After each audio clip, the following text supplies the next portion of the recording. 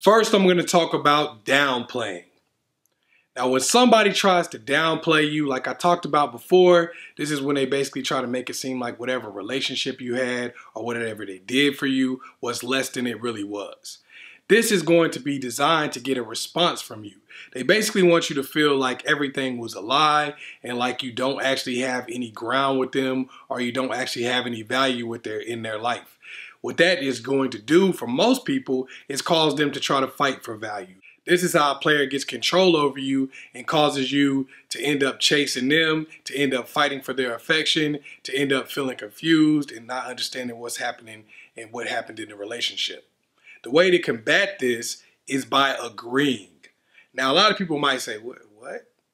Why should I agree with them if they downplay me? Because they're trying to downplay you. They're trying to make you feel like you're less than. They might hit you with something like, oh, we were just friends anyway, or, well, I wasn't ever really serious about this situation, or, you know, this wasn't a real relationship. When they try to downplay you in that way, they're trying to get you to argue with them and fight back. They're trying to get you to say stuff like, no, it was a relationship. No, you were serious about me. We were engaged. You loved me. How you gonna do me like this? How you gonna play me like you didn't love me all this time, girl? You wrong. That's what they're trying to get you to do. So what you want to do instead is agree. When you agree, it actually reverses it and downplays them. So when they say, well, this wasn't really a relationship anyway, and you say, well, I know, so I understand where you're coming from. They're like, what? You were supposed to get sad. You were supposed to get upset. You were supposed to fight for my affection. You were supposed to fight for a place in my life, but you just agreed with me like you didn't care. Now that leaves them to have to think, was it really a relationship? Do they care about me? Were they seeing somebody else? Now, instead of feeling like they just dumped you and kicked you to the curb, they're feeling like maybe you did that to them or maybe you didn't really care all along. Now you kind of reversing that game on them. You're hitting that ego and it's taking away a lot of their power and a lot of their ability to start playing you. All they wanted to do was get you to feel like you were less than, to feel like you were powerless, so you would puff their ego up by chasing them. But when you just kind of fall back and go, oh, okay, yeah, I understand where you're coming from, and you agree with them, it makes them feel less than. It deflates that ego a little bit so they don't continue to have the power to play you because now they don't even know if you really like them. Next, I'm going to talk about bomb dropping. This is when a person pretty much says anything to get a reaction. You think things are going well in the relationship, they try to make you feel some type of way by just dropping some type of news on you or saying something to you to get a reaction. You think you broke up and you're moving along with your life, they try to say something to get a reaction out of you to make you feel a certain type of way. Bomb dropping is usually really effective in just confusing the person and making the person feel just weird and not know where they stand. That's why people do it. It kind of gives them the upper hand because once again, just like with downplaying, you start chasing them because you start trying to figure out an answer. You start trying to figure out what happened here. Why did you say that? Why did you do that? I'm not getting it. I don't understand. So with bomb dropping, you can do one of two things. One is an easy way to go and, you know, I really recommend it. I'm going to also tell you the other one too, just in case you want to use it. You can do one, which is ignore. When you ignore bomb dropping, it basically tells them that they have no effect on you no matter what they do. It's pretty cool because it kind of downplays them and it downplays whatever it is they're trying to do. So if they say some stuff like, I'm getting married tomorrow, you say, oh, congratulations. You don't really even worry about it. You don't, and internally, you're not accepting their reality. You have to do this also. Anytime you try to ignore a bomb dropper, you have to not accept their reality. Because if you try to ignore them, but you're actually accepting whatever it is they're saying and whatever it is they're doing, then you're going to kind of get caught up in a situation where you're not really ignoring them. You're just acting like you're ignoring them. You get me?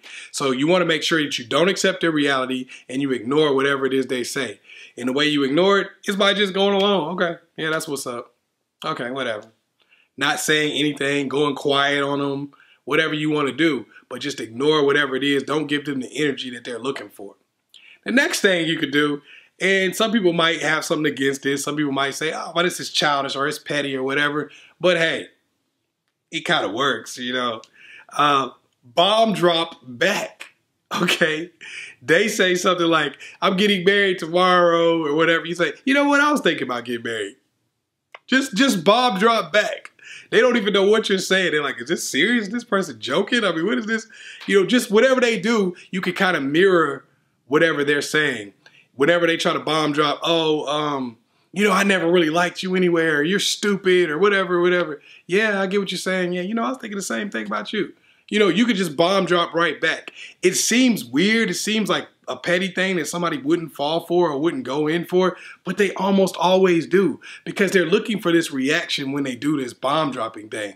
And when you just mirror them and bomb drop right back, they kind of fall into it because they're trying to get you to fall into their reality. They're trying to get you to accept this reality that they've created.